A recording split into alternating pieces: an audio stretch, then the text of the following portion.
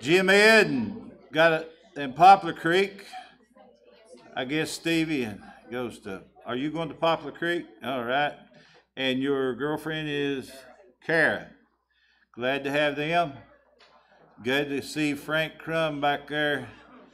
He's still leading hope with us. So we're going to have hope, by the way, this May.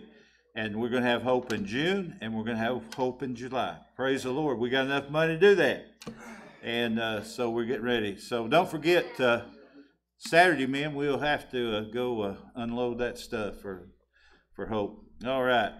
But we're glad that we can do that. Good to see the three musketeers here, Sammy, Stevie, and Bebo. They're the revival men. This ain't yours. Oh, thank you.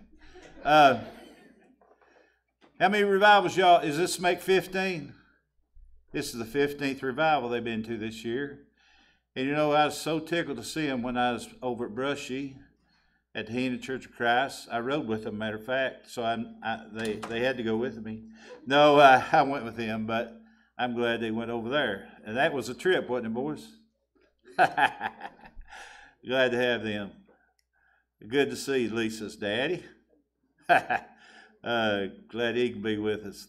Good to be with him. And you know what? Mose Ramsey. What is wrong with my brain, Mose? Brooke said it's your brain, Billy. It's your brain. Ruthie Moore, good to see you. And Barb, good to see her. Anybody else visiting? We're glad to have you. Gary, yeah. Wow, yeah, good to see Gary back there.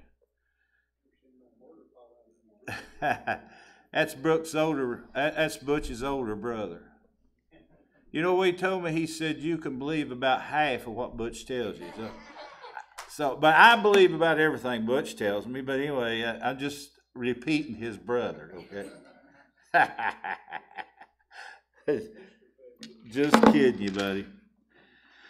All right, Rusty Owens. He's here. Him and his wife, Kim.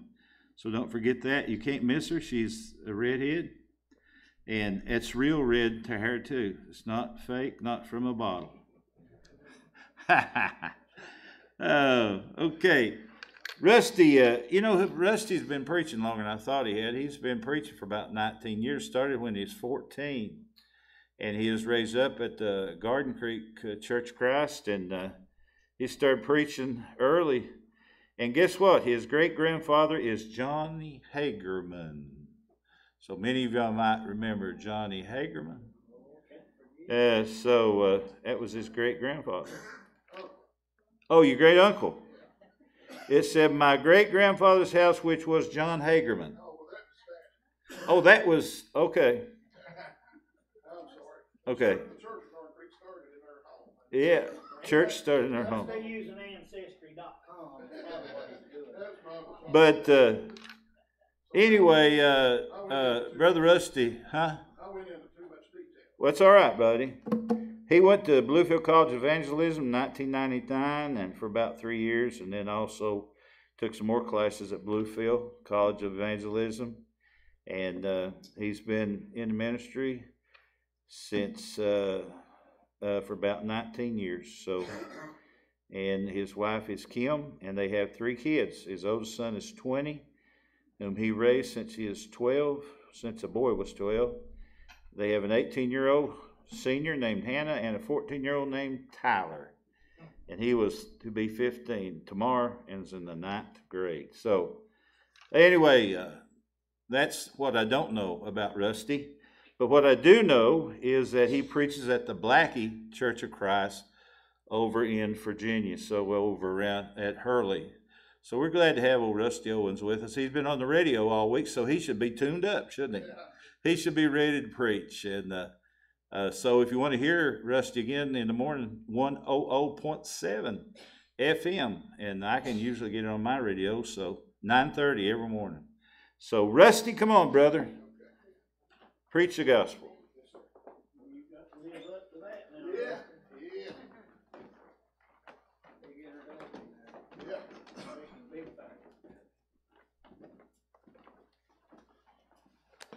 I sure do appreciate the invitation to be here. And as I think Chris said, I have preached here before, and I'll just clarify that, of course, when I grew up in the Garden Creek Church of Christ, Stanley Smith, that preaches over at Big Branch, he was the preacher there for a while, and he started letting the young boys, the young men, I guess once every, one Sunday evening every month, started letting some of the young men there preach. And so I was 14 at the time. But as far as being ordained into the ministry as an evangelist, I was 18 years old at that time, and that was in 2000. And that's been my heart's desire ever since I was 14 years old, to be a preacher of the gospel. And standing here 19 years later, nothing at all has changed. I love my Lord. I love His church. Amen. I love the people of God, and of course I love people, and just hope that along this journey that God, He'll continue to. We know that He'll bless His word. Amen. As it's preached, but I just hope that He'll continue to be able to use me as an instrument or as a mouthpiece, as His servant, to tell people about the glorious news of the gospel. It's just such a wonderful blessing to be able to serve the Lord Jesus Christ. He's the greatest friend we'll ever have. Amen. I'm going to talk this evening about just that, and preach this evening about that. Who is Jesus? And of course, I'm going to talk and preach about the church. But before you preach about the church, as far as I'm concerned, you need to know who the church belongs to. Amen. So that's Jesus. Before we get started, let's go to God in prayer.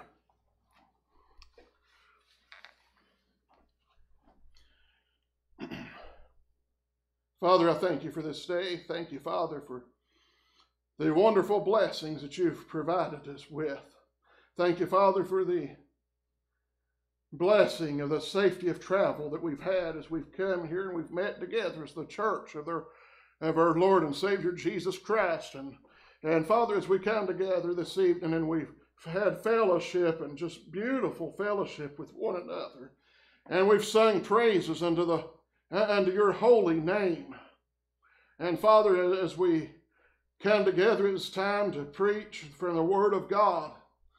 Father, I pray that ears will be opened, hearts will be pricked by the preaching of the gospel. And Father, I just pray that You'll help me to preach Your word in a way that is pleasing unto You. Father, I know there's absolutely nothing that I can do or say on my own accord. But Father, I just want to be Your messenger this evening. I want to deliver Your word. Father, I feel humble to stand before people and to preach Your word, but also I feel the responsibility of the Word of God. This is the greatest news in all of the world, the greatest message in all of the world. Amen. And You've enabled men, even men such as that we've got here with us this evening, Brother Jim Belcher and Frank Crum and Billy and myself as preachers of the gospel. You've enabled us, Father. And there may be others, but to be able to stand up and to preach the Word of God, it's the greatest honor in all of the world. Father, help us never to take it lightly. Help us, Father, to feel the burden to declare Your word and declare it in all of its truth. Amen.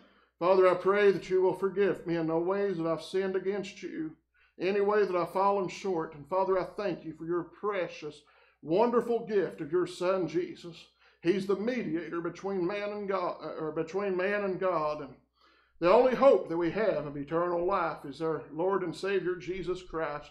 I pray, Father, if there's anyone here this evening that's not a Christian, I pray, Father, that they'll make that decision this evening, that they'll respond to the gospel message, that they'll receive it gladly, and that they'll repent of their sins and be baptized in water this evening for the forgiveness of their sins, and to receive the gift of the Holy Spirit. Amen. And they'll raise to walk in the newness of life. Amen. Father, I ask once again You forgive me in the ways I've fallen short. It's in Jesus' sweet and precious name that I pray. Amen. I do want to say before I get started, of course, I've come over here. I remember even before the time that I preached here, of course, I remember growing up at the Garden Creek Church of Christ, and Uncle Johnny, of course, was a member here, and I remember coming over here, me and my brother, ever since we were little, and very fond memories. I'll always remember, and I guess I'll never come to church here or come in this building. I'll never come in here that I don't remember Uncle Johnny and Kenneth and Helena singing, and just wonderful, beautiful memories. But to begin the message this evening, I want you to turn with me over to John chapter 15 and verse 13. John chapter 15, verse 13 and 14. I want to read a scripture there. John chapter 15, beginning with verse 13.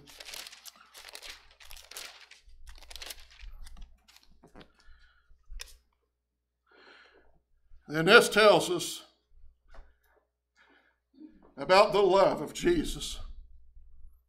You know, I could never fathom in my little mind how Jesus could love me enough to die for me. This scripture right here, it tells us in verse 13, greater love hath no man than this, that a man lay down his life for his friends.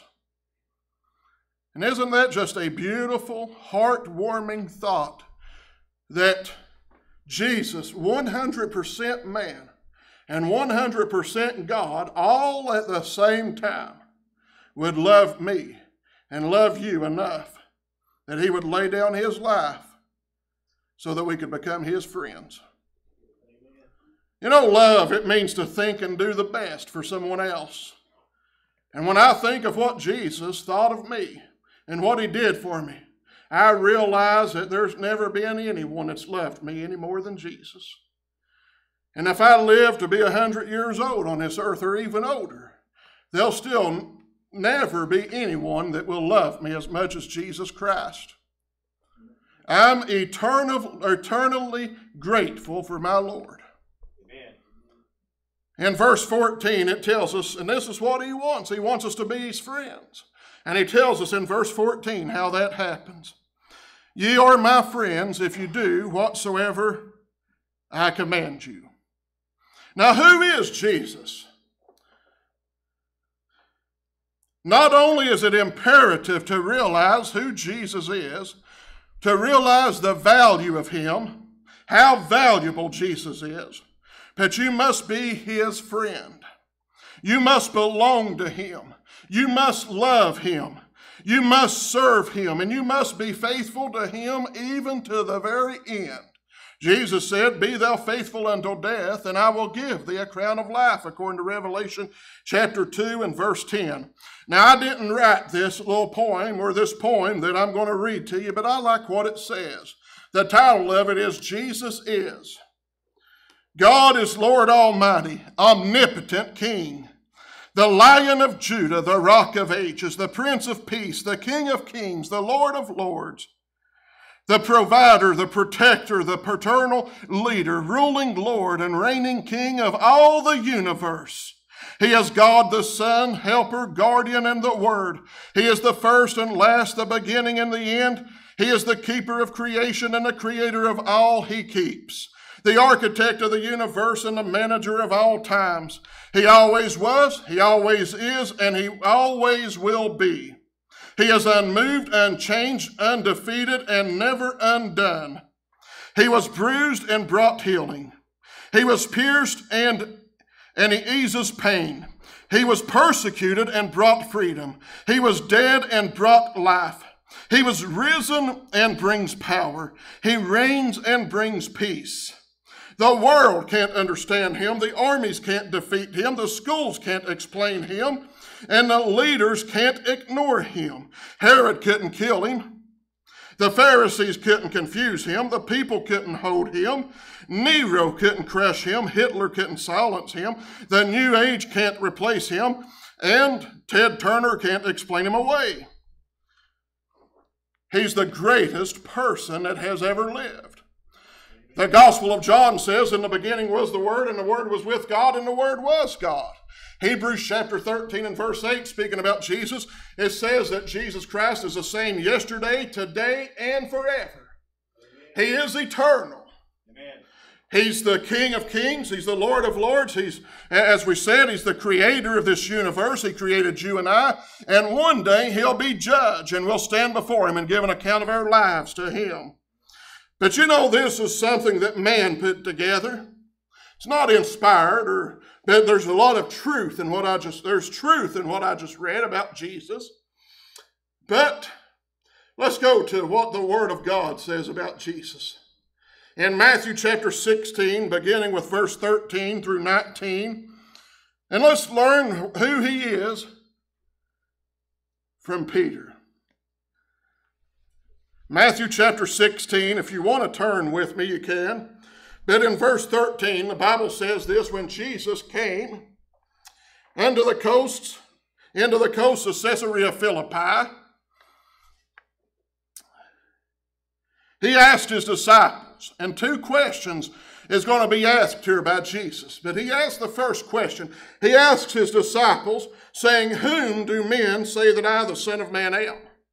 And I want you to notice here, you and I sitting here this evening, while we've got our minds made up who Jesus is, but a lot of people out in the world, they have a completely different view of who Jesus is. If you want to know who Jesus is, you don't go and ask somebody that's lost. You don't go and ask somebody that's been confused by the world. You go straight to the source, which is the Word of God. But Jesus asked the question here, "Whom do men say that I, the Son of Man, am?"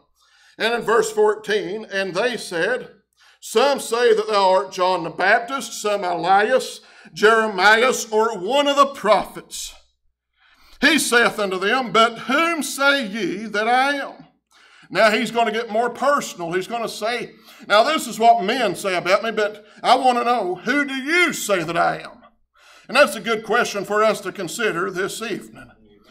And we'll get to that in just a moment, but he asked that question, and Peter was bold. He didn't shrink back from a challenge. He didn't shrink back when it came time for him to confess his Lord before men.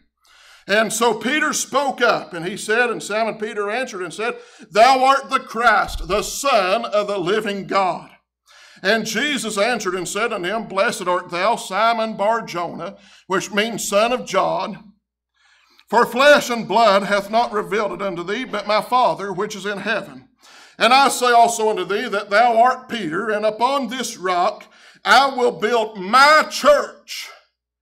Singular, because there's only one and it belongs to Christ. Amen. "I will build my church, amen, and the gates of hell shall not prevail against it. And I will give unto thee the keys of the kingdom of heaven, and whatsoever thou shalt whatsoever thou shalt bind on earth shall be bound in heaven, and whatsoever thou shalt loose on earth shall be loosed in heaven." Now let's go back and look at these verses and learn exactly who Jesus is. First of all, and we'll compare what men said about Jesus from this scripture in Matthew chapter 16, verse 13 and 14. Once again it said, when Jesus came into the coast of Caesarea Philippi, he asked his disciples, saying, "Whom do men say that I am?" And they responded, "Some say that thou art John the Baptist." Now think for just a moment. You know, that was a compliment, or at least it seems. You remember what Jesus said about John the Baptist? What went you out to see? A reed shaking in the wind? And he began to tell them about John the Baptist. And remember what he said about John? There's never been a man born of woman any greater than John the Baptist. But I want to say something to you. He didn't stop there. You know, whenever it came to John the Baptist was a great man. He had a great work to do. Why, he was the forerunner of Jesus Christ. We learned that through Scripture. Even going back to the book of Malachi, in the last chapter of Malachi, it describes the work of John the Baptist, and he was the forerunner. And what a forerunner would do, he would go ahead of a king that was coming into town, and he would announce the coming of the king and prepare the way for the king, and he would smooth out any potholes in the road and get things ready. The king is coming. And wasn't that what John did? Why, he did that. He had a good work. John, he even preached, repent, for the kingdom of heaven is at hand. It's near, the kingdom is coming. Repent. He was the forerunner. He was preparing things for Jesus. That's right. As a matter of fact, in John chapter 1, you can read about the way that John's disciples was following him, and Jesus was there. And he told them, said, he pointed them to Jesus, and he said, I must decrease, and he must increase. Amen. John even said that the very shoes of Jesus, I'm not worthy to reach down and latch. Why, John was a great man. My point is, John was a great man, but he doesn't compare to Jesus. Amen. In John 1, verse 29, John said himself, behold, and the word behold means to put your eyes upon something and fix your eyes upon it and gaze on it intently. Why, he realized who Jesus was. I'm not the Messiah. I'm not the Savior. I prepared the way for the one that was coming that can save you. And in John chapter 1 and verse 29, he said, behold, the Lamb of God, which taketh away the sin of the world. It's Jesus, not me. Amen. The disciples said, some say that thou art John the Baptist, a good man, even a good preacher, and even someone that would stand up for righteousness. You remember what he said to Herod? Why, he lost his head, but he told Herod, it's not lawful for you to have your brother's wife. Right. And he stood up for what was right. So John was a good man, but he wasn't Jesus. There's never been another man. There's never been anyone like Jesus. Amen.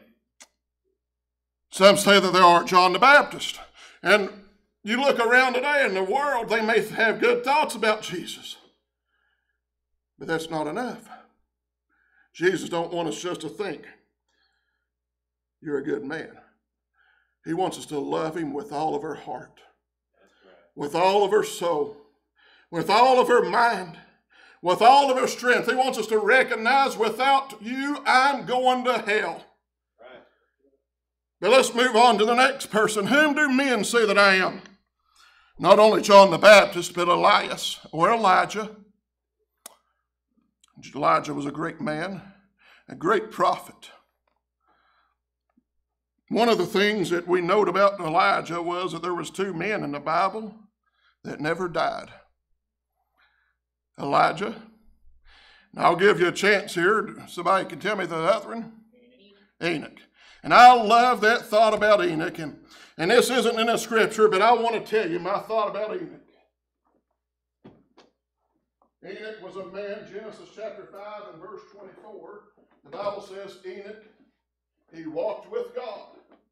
And he was not, for God took him. Amen. And here's the way that I envision this in my mind. Enoch had served God to such a degree, and he loved God, and they had walked together in complete unity, and they had walked together for years and for years. And as they walked together, maybe hand in hand, and he'd been walking with God for such a long time that one day they were walking together, and this is what I have in mind, that God looked at Enoch, and he said, Enoch, you know you've been walking with me for years now. You've been walking with me for a long time. I know you've got to be tired, and by this time, you're closer to my house than you are yours. Why don't you come on home with me tonight? Isn't that a beautiful thought? It's going to happen to all of us one day. Yeah. If we walk with God for years and we're devoted to him, one day we're going to leave from this world and we're going to be with God for all of eternity. Amen. But Elijah, he was that prophet of God. He didn't see death. As a matter of fact, the Bible tells us that a chariot of fire came down in a whirlwind and took him up to heaven. My, wouldn't you like to have seen that? I would have. So when these people, they thought about Jesus, they had good thoughts about Jesus. Elijah. Maybe when people thought about Jesus, the disciples said, you know, some people think you're Jeremiah. And what Jeremiah is known for is the weeping prophet. It's good reason that Jesus would have fit that description.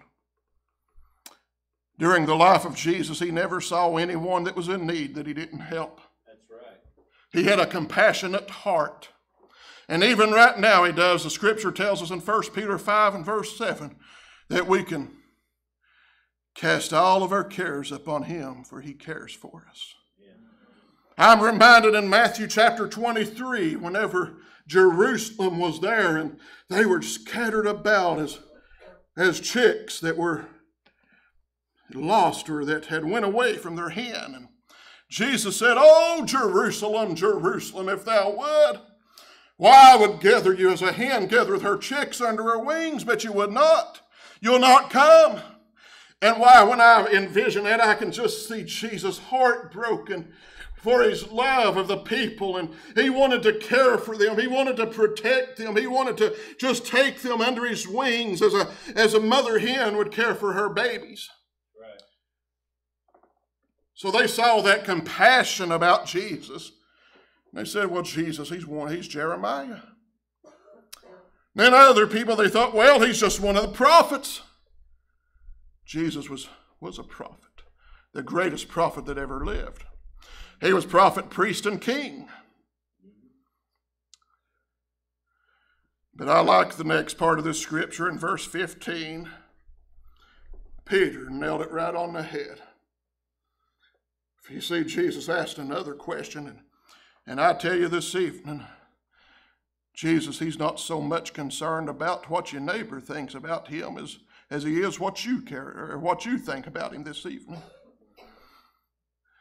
As I said, he wants you to belong to him.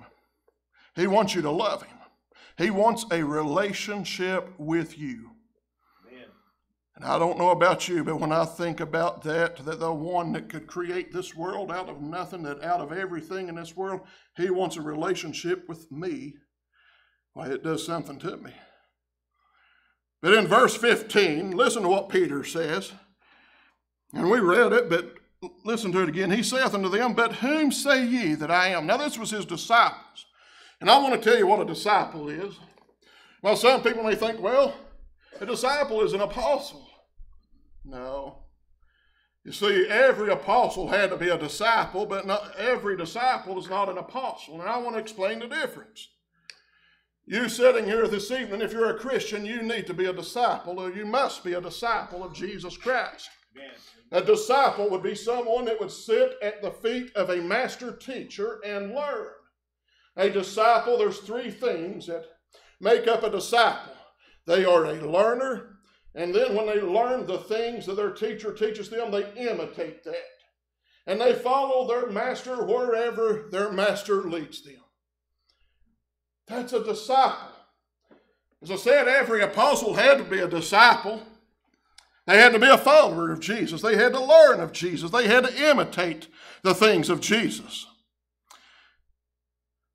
But an apostle, the difference is an apostle had to be hand-chosen or hand-picked by Jesus Christ.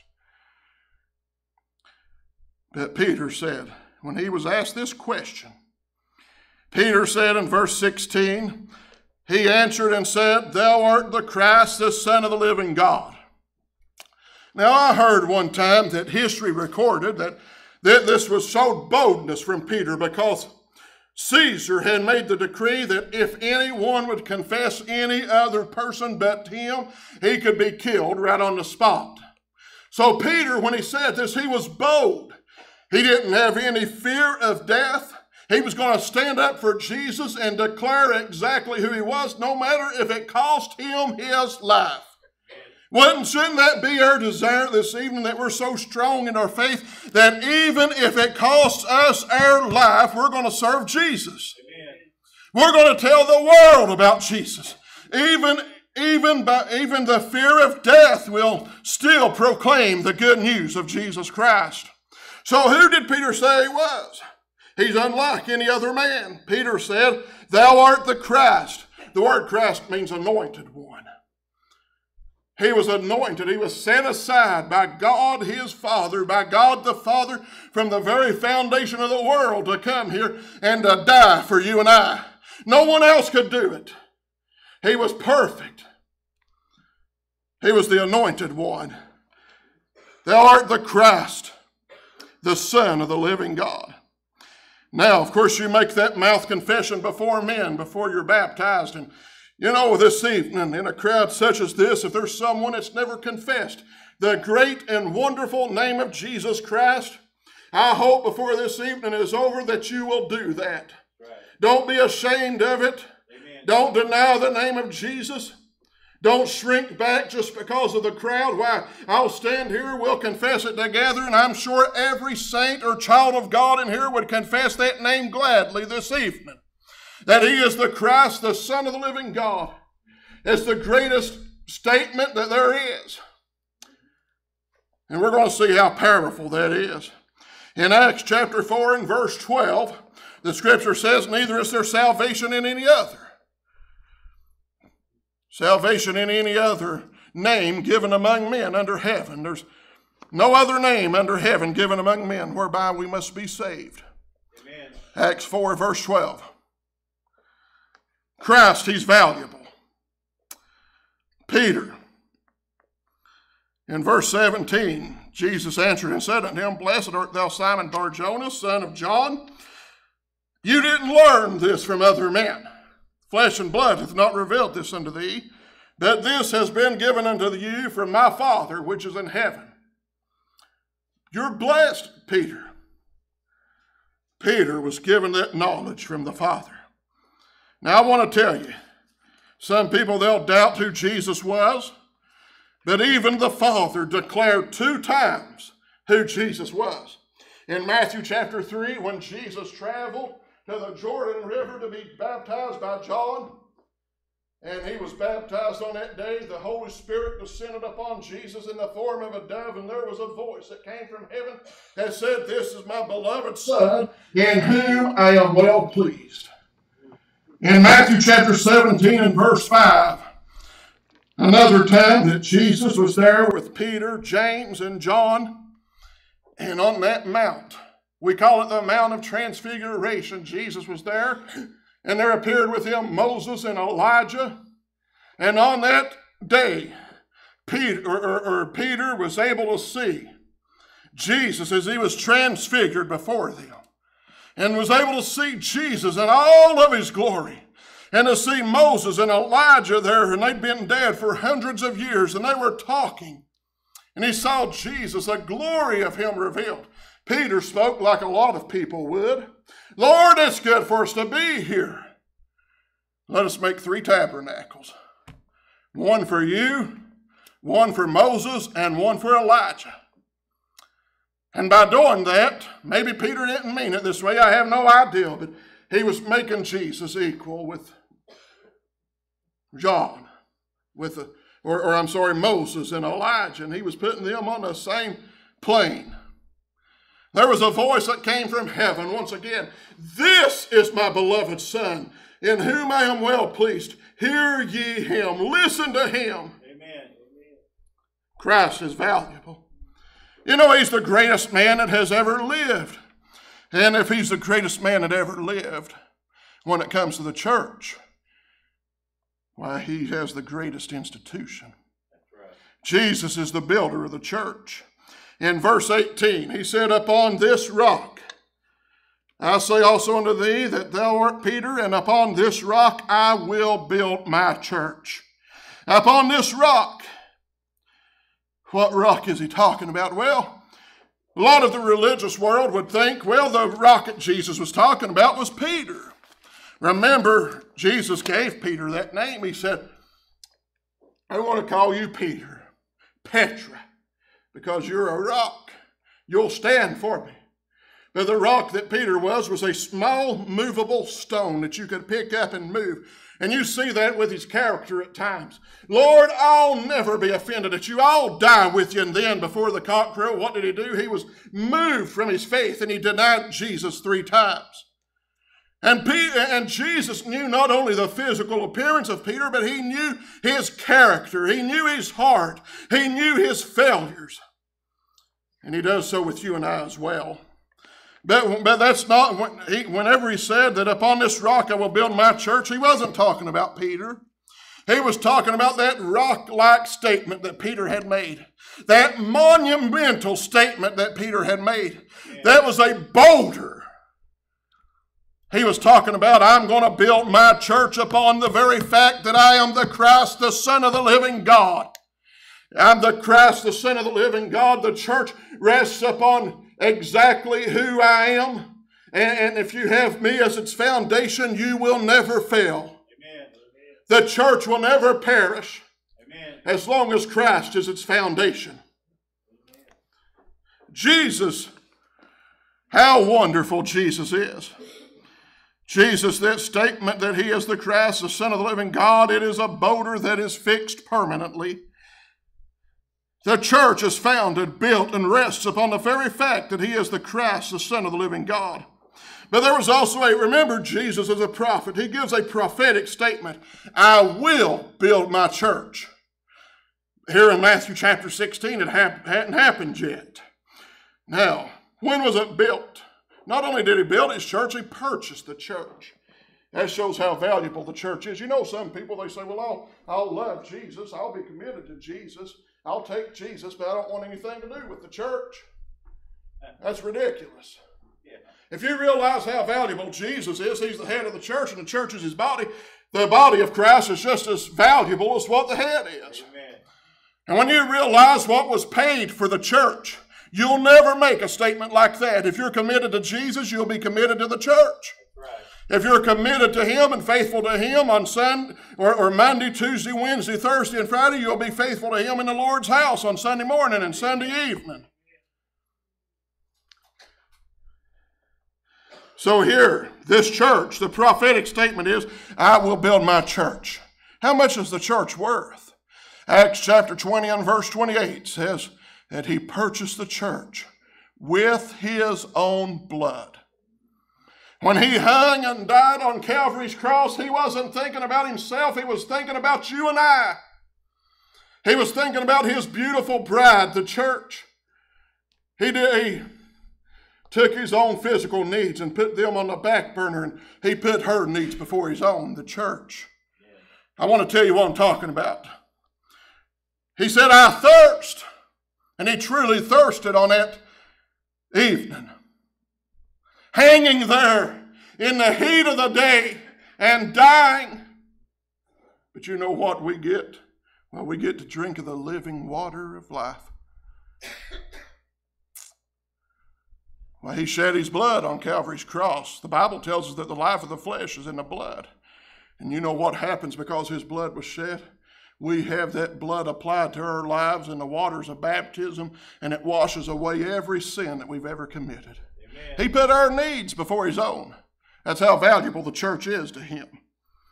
If you are a member of his church, you are bought with his precious blood. The church also, as Jesus, another attribute or the characteristic of Jesus is he's powerful. Why, he was the most powerful person that ever lived. He's all-knowing. He can be everywhere.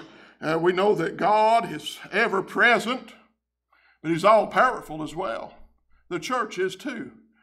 Upon this rock I will build my church, and what did he say? That not even the gates of hell shall prevail against it. Amen. The church is powerful. It's singular. There's only one. Paul said in Ephesians 4, verse 4, there's one body. Ephesians 1, verse 22 and 23 says that he's been given to be the head over all things of the church, which is his body. It belongs to him. He's the most powerful man that's ever lived. His church is the most powerful institution that there has ever been. Who is Jesus? As I close this message this evening, Jesus said of himself, let not your heart be troubled. You believe in God, believe also in me. In my Father's house are many mansions. If it were not so, I would have told you. I go to prepare a place for you, and if I go and prepare a place for you, I will come again and receive you unto myself, that where I am, there you may be also. Thomas saith, Lord, we know not whither thou goest, and how can we know the way? Who is Jesus? Jesus said, I am the way, the truth, and the life. No man cometh unto the Father but by me. I'm going to close this message. Matthew 16, verse 19. Jesus, he said, Peter, I'm going to give unto you. Blessed art thou, Simon Bar-Jonah. You're blessed. But he told him, said, I'm going to give unto you the keys of the kingdom of heaven. Whatsoever thou shalt bind on earth shall be bound in heaven. Whatsoever thou shalt loose on earth shall be loosed in heaven. And he gave him the keys of the kingdom of heaven. 53 days after the death of Jesus, 50 days after his resurrection, Peter stood on a day of Pentecost. And the door of the church, it was open for the very first time. The gospel was preached for the very first time.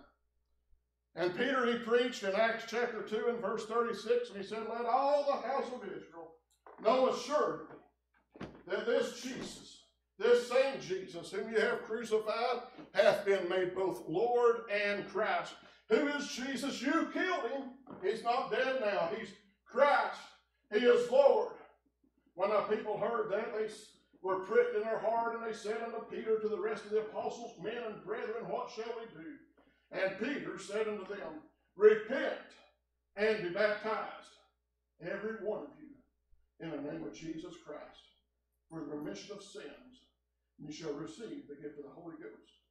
Greatest man that ever lived, the greatest lover of our souls. He's got the greatest institution that there's ever been. Amen. And if you'll obey him, you can become his friend. If you'll repent of your sins and make up your mind that you want to follow after Jesus, make a mouth confession before men that you believe that Jesus is the Christ, the Son of the living God, and be baptized in water for the forgiveness of your sins and receive the gift of the Holy Spirit, the Lord will add you to his beautiful, glorious church. Amen. And you'll raise out of that water to walk in a newness of life. Amen. We know who Jesus is. He knows who you are. He knows whether you're lost or whether you're serving him as a Christian to the best of your ability. If you're lost this evening, don't leave this building that way. We're going to sing our invitation hymn this evening, and we hope that you'll come in obedience to the gospel. Amen. And as we sing. Have